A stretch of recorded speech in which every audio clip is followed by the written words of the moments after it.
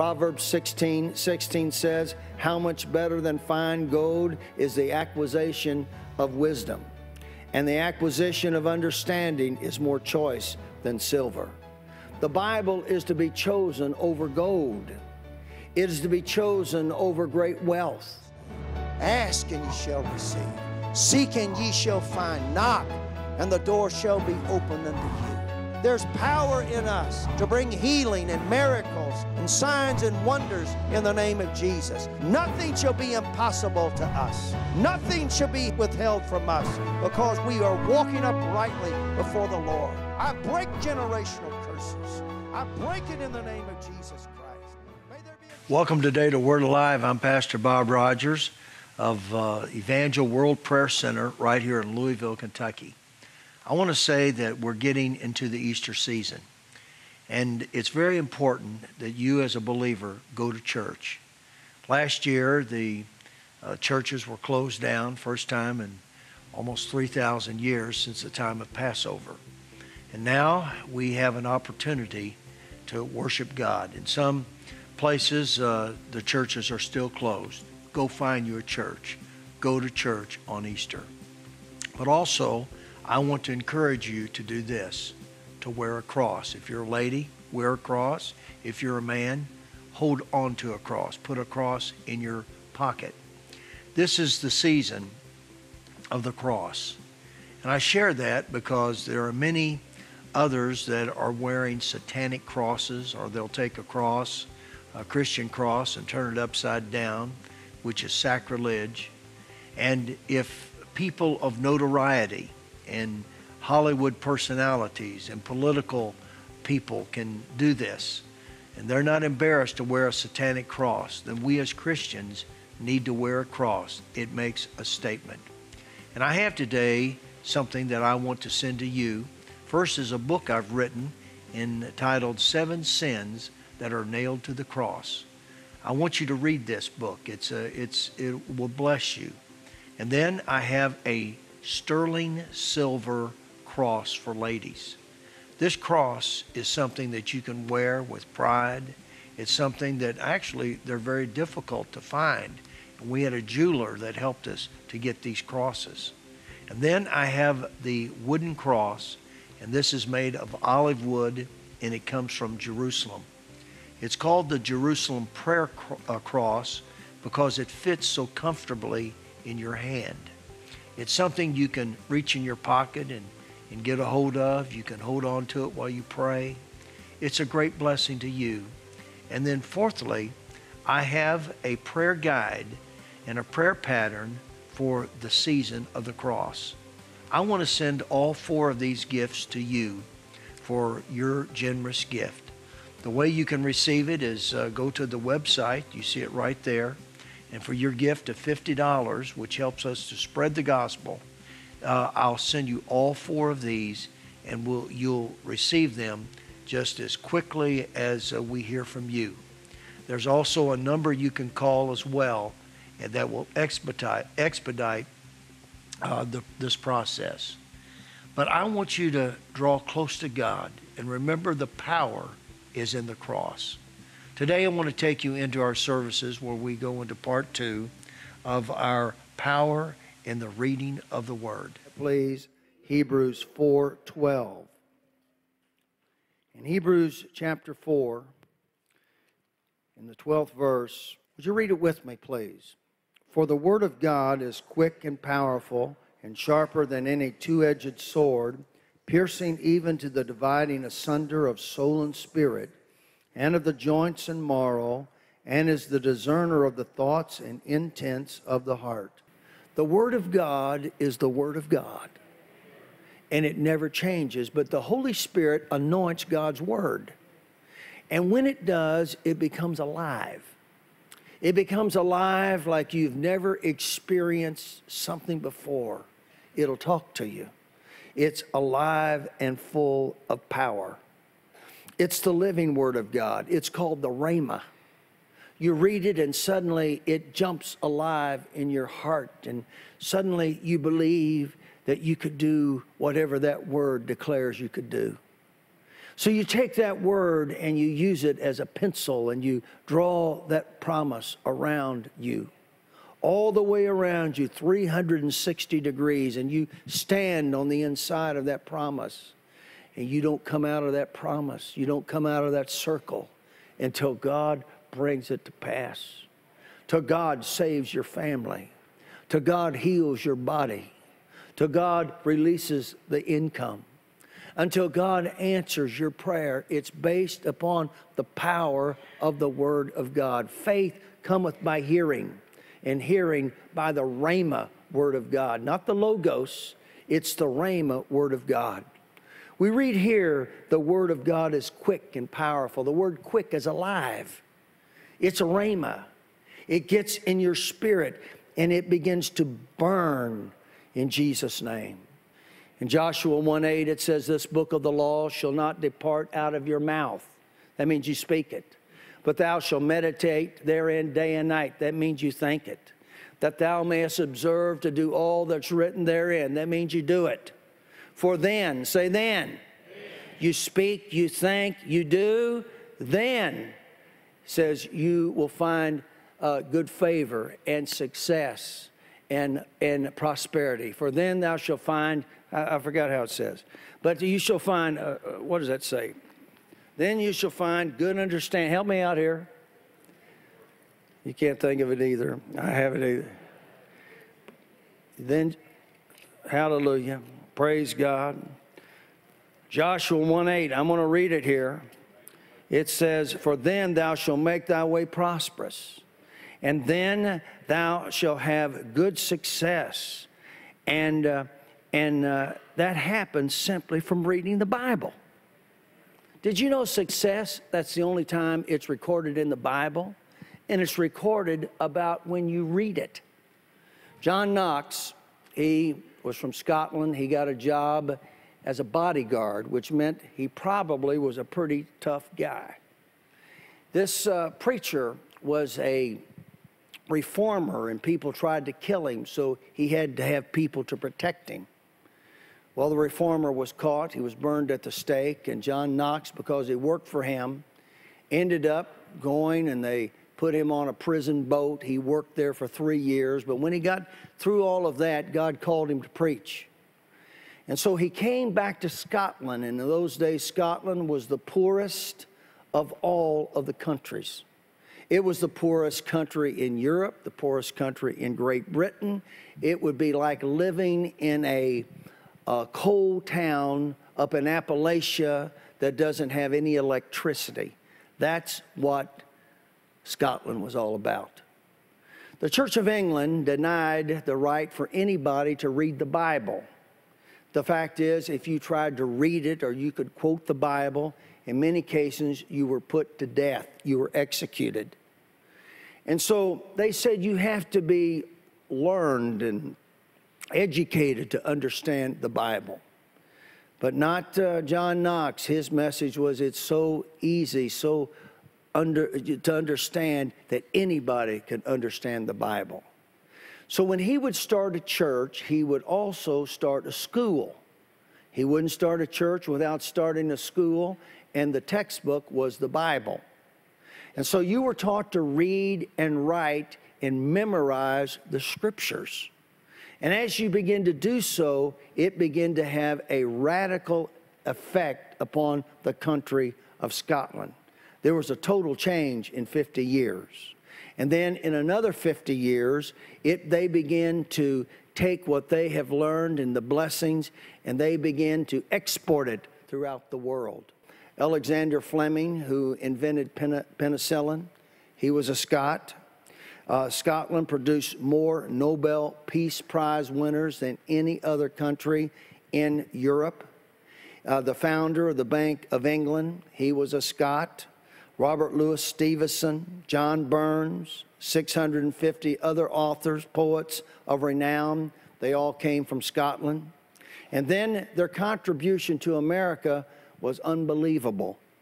Many of the writers and signers of the Constitution, they were from Scotland. And then financially, look what they produced. Andrew Carnegie, he came here without any money just as a kid, but he read the Bible. Became the richest man in the world, founded U.S. Steel. There was Thomas Edison, Alexander Hamilton, Stonewall Jackson, John Breckinridge, Washington Irving, who wrote Ichabod Crane and Rip Van Winkle and other books. What happens is the Word of God made Scotland become the most prosperous place on the globe. And it'll make you prosper. It'll make your sons and your daughters successful. Simply the Word of God. Secondly, it'll make you a leader. It'll make you rise to the top. Proverbs 16:16 says, how much better than fine gold is the acquisition of wisdom, and the acquisition of understanding is more choice than silver. The Bible is to be chosen over gold. It is to be chosen over great wealth. You can take a young man who graduates from Harvard University. He can have all the education, he can have all the understanding, but if he can't get up and go to work, if he is not honest, if he doesn't have integrity, he is not as good as someone with a high school education that'll get there early and leave late, who won't call in sick but crawls in sick, someone that's honest, someone that you can depend on. I'm here to tell you, without the Bible, our democracy cannot exist. We are made, a democracy is made for honest people and for people whose strength is based upon the Word of God. Sometimes we have to defend the Word of God. I don't have to defend the Word of God, just like I don't have to defend a tiger shark. I don't have to defend a lion or a bear. God's Word can defend itself. And those who've laughed at the Word of God, look at them. Look at Adolf Hitler. He's not laughing now. Where's Goliath? I don't hear his laugh. Where's Pharaoh? He's at the bottom of the Red Sea. Where's Joseph Stalin? He is one of the, he's dead. They're all dead. But look around, those who believe God's Word. They will endure forever in the name of Jesus. God's Word will prosper you. God's Word will make you at the head and not the tail. God's Word will heal you. Raise your right hand. Say there's healing. Say there's healing in the Word of God. The book of Proverbs chapter 4 verse 20 says, my son, attend to my words. Incline thine ear unto thy sayings. Let them not depart from thine eyes. Keep them in the midst of thine heart. For they are life to those that find them, and health to all their flesh. That word health comes from the same word where medicine comes from. In other words, God's Word becomes a medicine. Did you know medicine is no respecter of persons? Medicine, you can take it if you're black, you can take it if you're white, you can take it if you're from Asia, you can take it if you're from Europe. It's no respecter of persons, and neither is God's Word. Hallelujah. When you begin to read the Word of God and speak the Word of God, results begin to happen. Things begin to change. But it has to be taken according to the directions. You just can't take medicine anytime you need it. I was talking to a doctor. He said, now you've got to take this every day. I said, well, what if I take it every other day? He said, it won't work. You got to take it every day. Well, it's the same with the Word of God. You got to follow the directions. It takes time for medicine to work. People always give medicine time. Well, it takes a little while for it to kick in.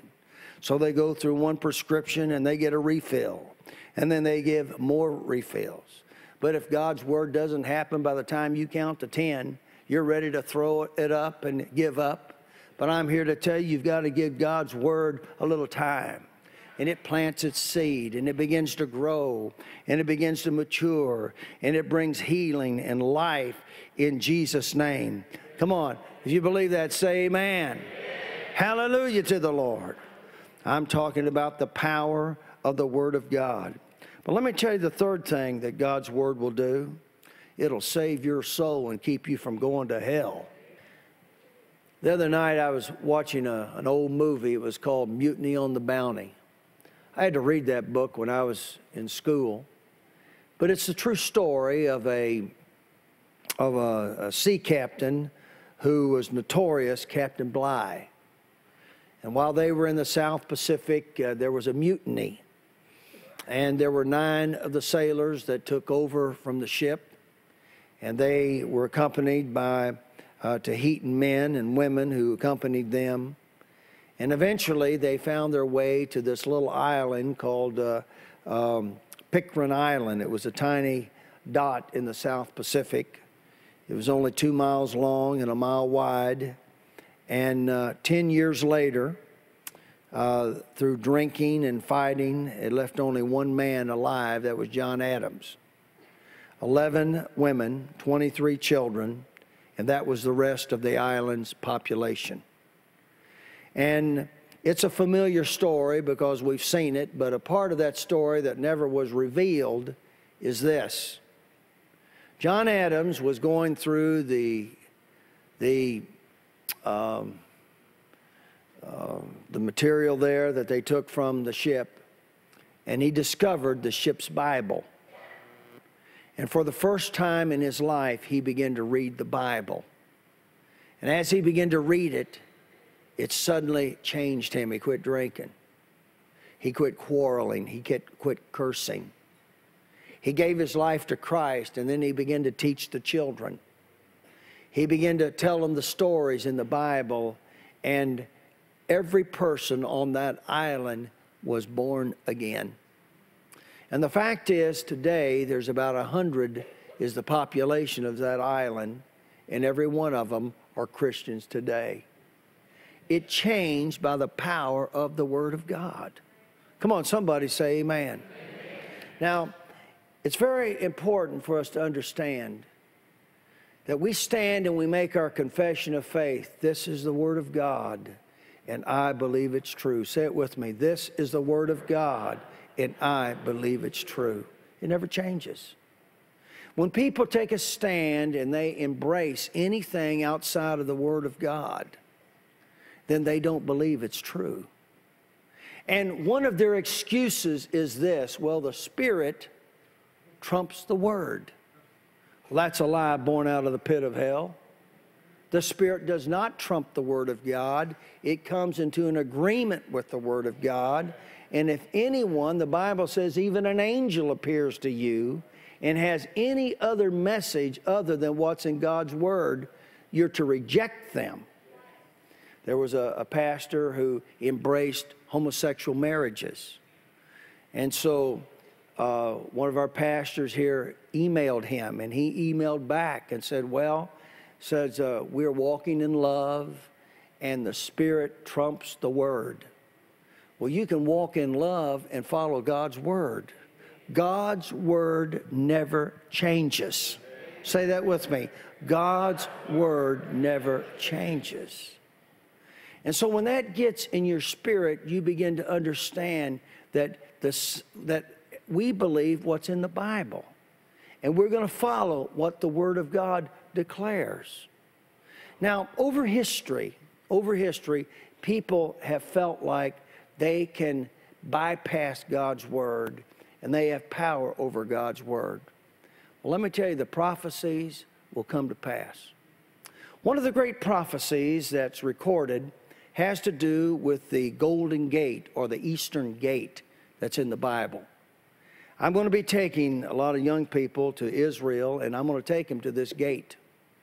I'm going to take them to the Golden Gate, the Eastern Gate, because in Ezekiel chapter 44, it was prophesied, then the man brought me back to the outer gate of the sanctuary, one facing east, and it was shut. The Lord said to me, this gate is to remain shut. It must not be open. No one may ever enter through it. It will remain shut because the Lord, the God of Israel, has entered through it. And it goes on to say, the prince will enter through this gate, or the Messiah. Well, Jesus was speaking on the Mount of Olives. He came down from the Mount of Olives. He went up into Jerusalem, and he went through the Eastern Gate.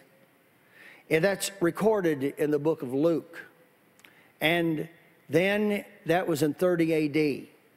In 70 A.D., the Romans came and they destroyed the temple, and that gate was closed.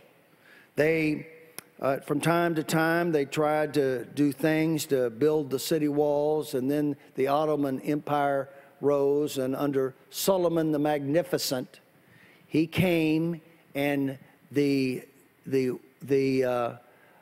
heard that a king was going to come.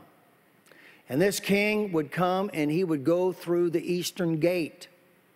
Well, of course, that king was to be the Messiah, but the Jews believed it was a physical king that would be a warrior king. So he went outside of that eastern gate, and he had a cemetery built for Muslims, because no holy man would ever cross through a Muslim cemetery. And that would keep any invading king from coming into the eastern gate. And it was that way for 400 years. And then in the 1917, on December the 9th, the city of Jerusalem was surrounded by the British Army. They were ready to take that city. The Ottoman Empire was falling and becoming disassembled. And the Grand Mufti of Jerusalem, he was the Arab leader over Jerusalem. He had decided to board up and brick up and close down all of the other entrances into Jerusalem except the eastern gate, and they were going to blow it open, because that would be the easiest gate to defend. So he had all of his men to come, and with their picks and with their sledgehammers, they were going to bust open the eastern gate. And the very moment the guy was ready to take the first hit with the sledgehammer, General Allenby sent planes over Jerusalem that began to drop handbills. And those handbills called for the surrender. He said, "Lay down your arms and surrender." And the Arab translator who wrote that could not figure out how to write Allenby, so he wrote Allah. And so when they read surrender, lay down your weapons, signed Allah, and they saw it falling from the planes. They'd never seen planes. They'd never seen electricity. They thought it was supernatural coming from God, and not one hammer hit the eastern gate, thus fulfilling the ancient prophecy of Ezekiel. Then in 1967, King Hussein of Jordan was in control of the Temple Mount. And he had gotten mad at the Jews. He had closed off the place where they could worship there at the Western Wall. And so he decided he was going to build a hotel there on the Temple Mount, and once and for all, he would destroy any dreams for the Jews to ever have the temple rebuilt. And he was going to open the eastern gate, and the Arabs would be able to enter right through the eastern gate and right there at the Temple Mount. And the very day that they were going to begin to bust the wall and bust the gate open, the 6-Day War started.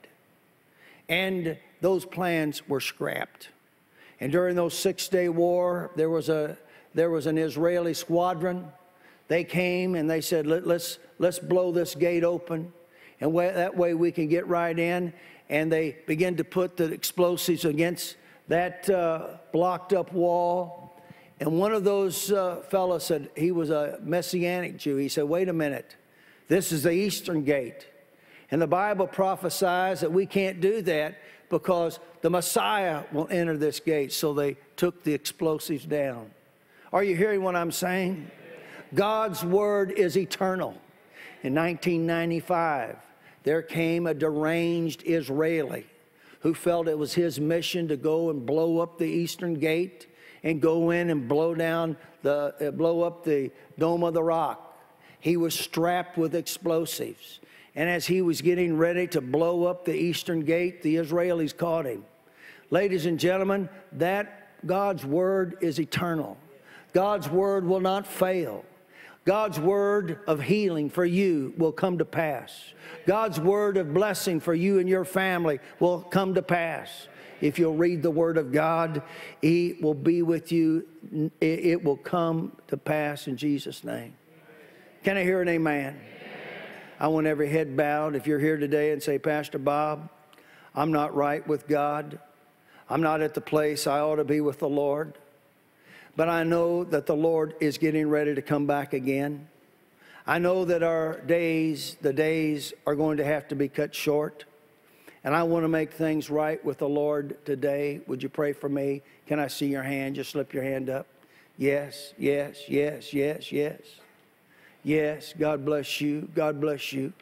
Are there others? Slip your hand up. Say, Pastor, I've got things in my life that aren't pleasing to the Lord. Yes, yes.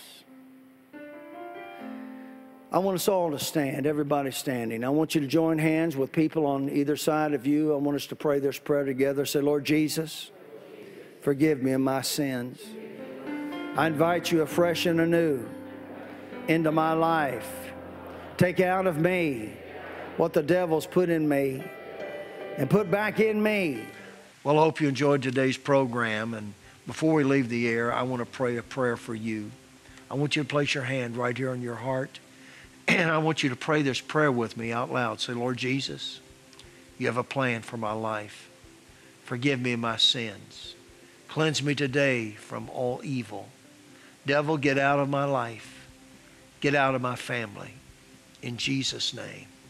Now pray with me out loud the Lord's Prayer. Our Father which art in heaven, hallowed be thy name. Thy kingdom come, thy will be done, on earth as it is in heaven. Give us this day our daily bread. Forgive us of our sins as we forgive those who sin against us. And lead us not into temptation, but deliver us from evil. For thine is the kingdom and the power and the glory forever. Amen.